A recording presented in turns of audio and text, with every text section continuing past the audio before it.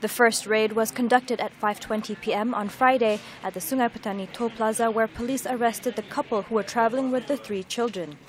120 slabs of cannabis weighing almost 109 kilograms were found hidden inside the car. The second arrest was made at 11:30 p.m. on the same day in Sungai Nibong, where 49 slabs of cannabis were found hidden inside a Honda Civic car. Disimpan di spare tayar kereta di belakang. Di dalam tu banyaklah kita jumpa, dan juga di tempat duduk alas kaki kereta depan dan juga belakang. Datuk Asri said initial investigations showed that the drugs were meant for Kedah and Penang markets.